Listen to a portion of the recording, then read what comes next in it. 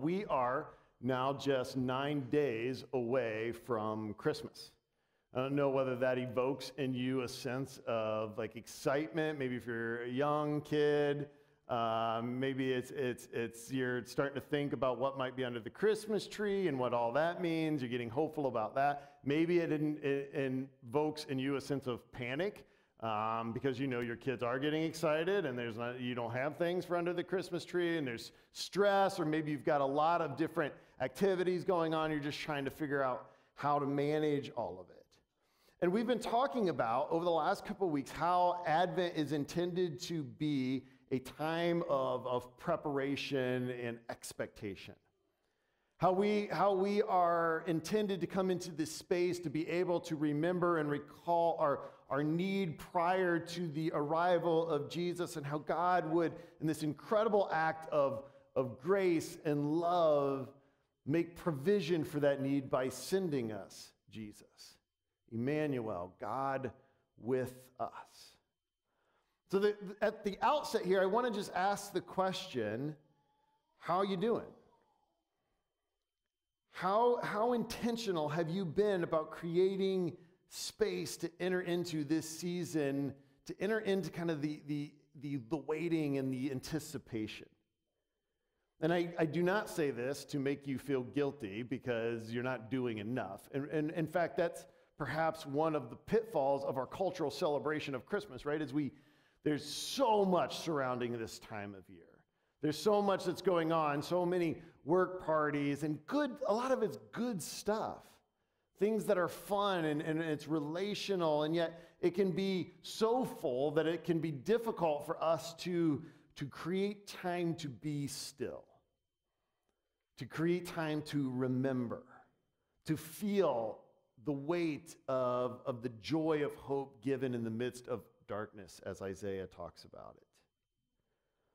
Not because we are spiritually obligated to do so, but because it's a gift for us, because it's intended to be something that is restorative for us.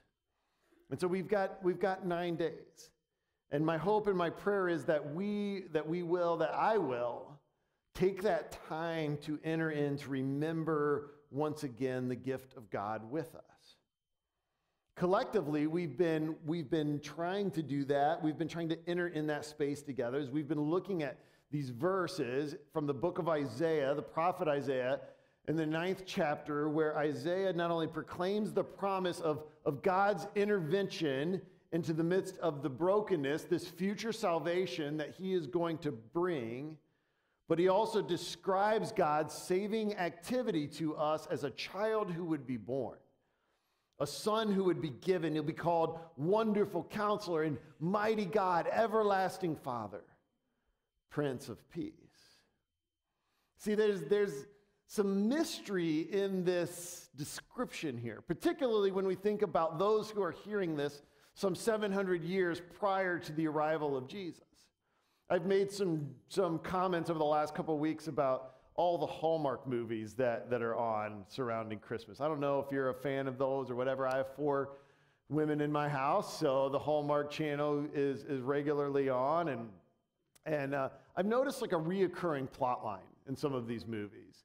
And that is, there's some relationship forming, but one of the people in the relationship has something to hide. There's something about them that they are not making readily known to the person. And so it's like they show up into some small town in rural America, and they've been sent by the big angry bank to go close down the Christmas tree farm because they're not making money. But he falls in love with the daughter of the family of the Christmas tree farm, right? And it's all sort of coming together, and then there's that moment after they've sort of fallen in love, and there's usually a kiss, and it's snowing gently at this time.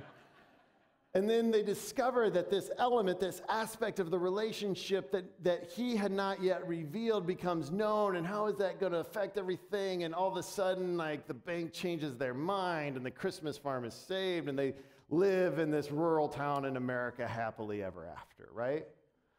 And Isaiah's point, part of his objective here in describing to us and writing to us, is to help define the relationship, to help us understand who God is sending so that we can know him, so that there's not this hidden, this secret thing that we have to overcome. God created us for relationship with him.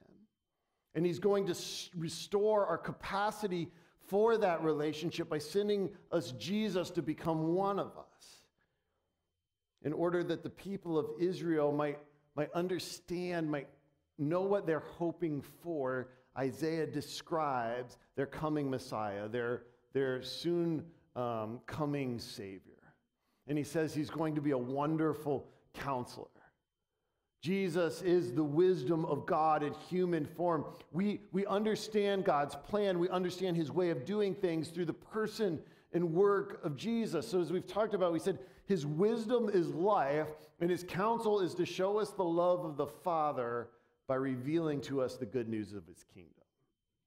And then last week, if you were here, we talked about this description of Jesus as our mighty God, the one who is mighty in capacity, the one who's mighty in victory over sin and death. He's mighty in results or the outcome. And he's mighty in his love for you. The zeal of the Lord Almighty will accomplish this, Isaiah says. His great passion, his deep devotion for you is what drives him to send his son to enter our mess in order to restore and redeem us. He covers all of that distance between us and him. And so now this morning, we want to look at Isaiah's description of the promised one, of the Messiah, that he will be our everlasting Father. Our everlasting Father. Let's look one more time at Isaiah 9, 6, and 7. We'll read this together and hear again his words to the people of Israel. And again, just sort of contextually here, Isaiah is speaking into a group of people who are in a critical situation, both spiritually, nationally, politically. All of it is sort of collapsing around them. And so now Isaiah is going to deliver this word of hope. And this is what he writes. He says, "For to us a child is born, and to us a son is given, and the government will be on his shoulders. And he will be called Wonderful Counselor, Mighty God, Everlasting Father, Prince of Peace. Of the greatness of his government and peace there will be no end. And he'll reign on David's throne and over his kingdom, establishing and upholding it with justice and righteousness from that time on and forever. And the zeal of the Lord Almighty will accomplish this." See, of all the terms that Isaiah uses to describe this coming Messiah, it's this term of everlasting Father that I think creates perhaps the most confusion. Because typically when we talk about Jesus, when we speak about God and we talk about him in the context of the Trinity, we talk about Jesus as the Son of God, right? I mean, that's the typical verbiage that we use to describe who he is and what he came to do and how he relates in the context of the Trinity. So why now is Isaiah describing the Son as the Father, as our everlasting Father? And what is the significance of that? What does he want us to get from that in verse 6? There's a couple things I want us to look at together. First is I think Isaiah is speaking into the degree of his divine nature. The degree of his divine nature. Isaiah here, he wants us, and he wanted the people of Israel to grasp something important about who Messiah, who Jesus would be. And that is simply that he is fully God. He's fully God. I don't know if you, growing up, ever had one of those moments where you asked, like, mom and dad for a particular toy or a particular article of clothing or whatever it was, and when mom and dad were doing their shopping, they're going out, they're trying to maybe save a few dollars or get something that seems a little bit more reasonable, and so they get the knockoff version of the thing that you want, right? And you open it and you look at it, and it's kind of like what you want, but maybe not fully what you want, right? I actually found, just as a couple examples, this is some word you wise parents out there about maybe what to avoid this Christmas. The first one I found, so I just Googled like knockoff toys. This is a toy collection. It's called the Sense of Right Alliance. And so it's basically taken the Justice League. This is some toy company somewhere who's like, hey, we got a bunch of leftovers, guys. How are we going to get rid of these? And so they put some superheroes together. They threw in Shrek, apparently, a Power Ranger, and Lightning McQueen. And basically took the Justice League and said, like, we'll create some weird other version of this and see if parents fall for it, right? And then another one, maybe for younger kids that you might be looking for this, is the Thomas the Train Transformer, right? And so it's like all these Thomas the Train toys put together and made somehow into a Transformer version, or if you're my age, and this is my personal favorite, this is called Star Knight. It's like Darth Vader on a Chips motorcycle. If you find one of these on eBay, please let me know. Like, I would love this. You see, like, we look at these things and we get that this is what this is meant to be, but it's a diluted version of the real deal. See, so when Isaiah speaks to the people of Israel, they are living in the midst of a culture surrounding them that believed in and worshiped multiple gods. In fact, the notion or the idea that God would send a representative, that he might even send some offspring into humanity in order to relate to them or connect to them or provide for them in some way, that's not entirely foreign. But when they experienced that, when that was true in religions and pagan worship outside of Israel, when that representative, that person, whoever that was, came, they were not the fullness of God, because they were a created being of whoever it was that they worshiped. So they might have had some of the qualities, or they might have had some of the power of God, but they weren't the fullness of him because they were the result of whatever pagan god they worshiped. In short, they were knock-off versions of these deities. But Isaiah now, he wants the people to understand that this isn't what God is saying here. God isn't sending a reduced or an inferior version of himself to dwell among us. And how do we know this? Because the one who is coming is defined as everlasting. He is eternal. This is one of the qualities that distinguish the Jewish people worship of Yahweh from every other ancient culture. That God was one and he existed from eternity past, and he will exist for all eternity future. He isn't the result of someone else's creative activity. No one spoke him into being. He is, and he was, and he always will be. Later in Isaiah chapter 57, Isaiah describes Yahweh, God, as the high and exalted one, he who lives forever, whose name is holy. So the same word to describe their God is used for the one whom God is going to send. He is the fullness of God, the eternal one. Now, I think as finite beings, we always will be limited by our nature and our capacity and ability to understand the eternal one, eternity. Our limits prevent us from fully grasping that. It's like we can get the idea, but we're looking at this from the benefit of having the New Testament, who describes in further detail who Jesus is, how he was there at creation, how he was a part of the work of creation, how he spoke it into being. And so we can read Isaiah chapter 9 and some of the weight and the significance of what he is describing here about Messiah can be missed and overlooked. But if you are a Jewish man or woman living at 700 BC, I think that what Isaiah is saying here in these verses is almost hard for you to believe. It's so revolutionary, so radical. Because remember, to a faithful Jew, just the very name of God, Yahweh, was so revered and so sacred that to even speak it wasn't allowed. Out of fear that you might accidentally mispronounce it, that you might accidentally be irreverent.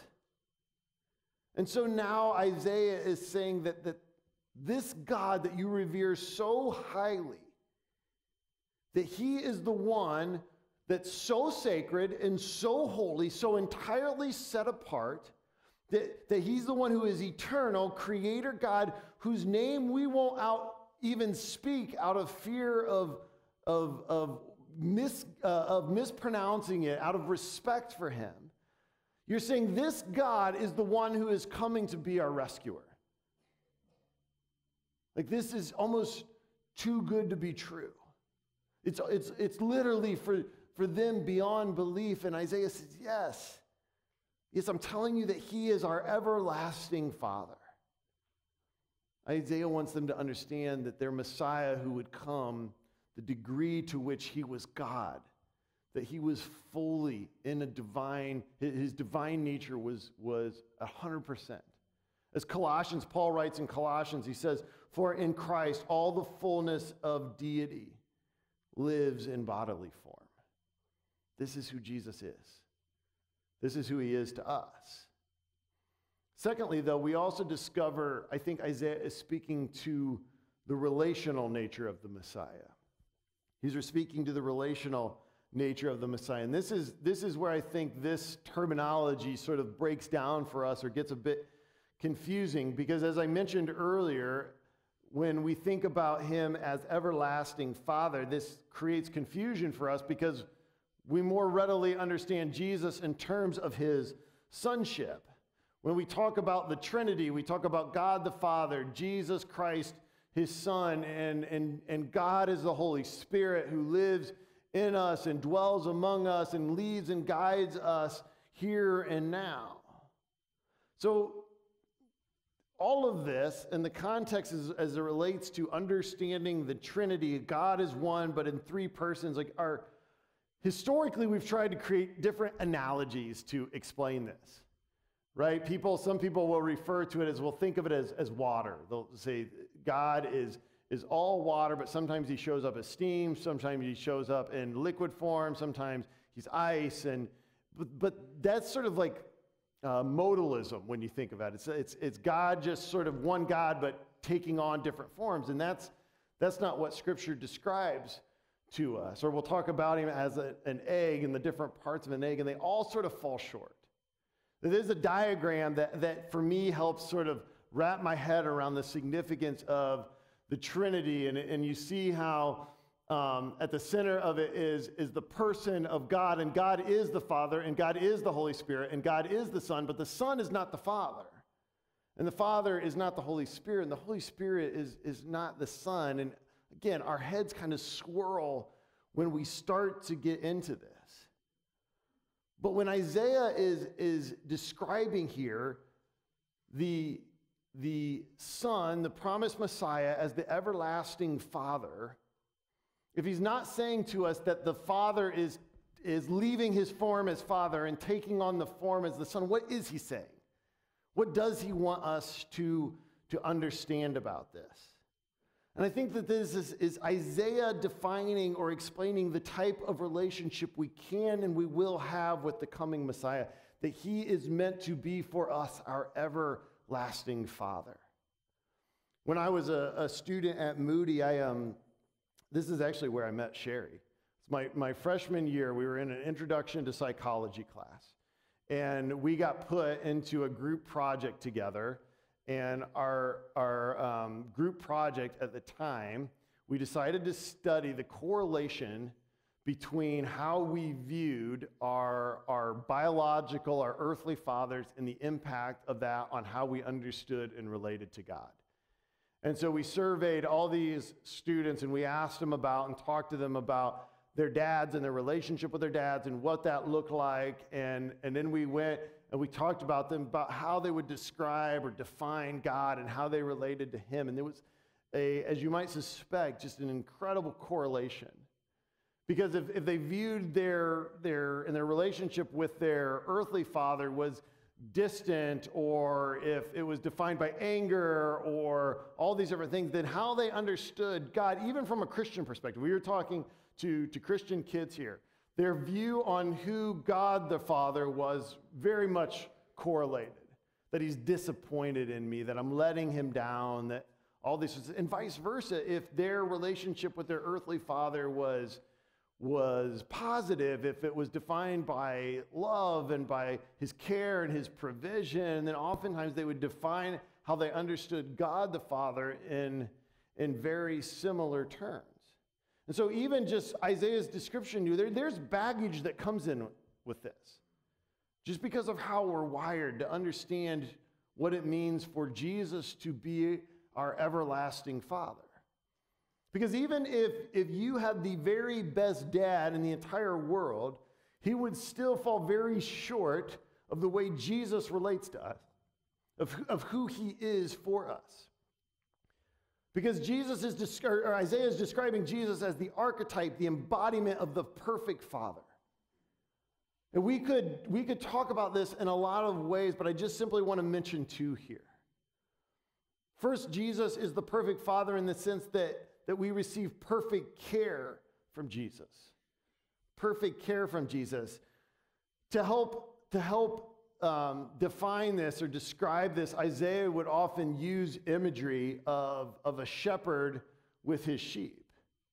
In Isaiah 40, chapter 40, verse 11, he says, he tends his flock like a shepherd.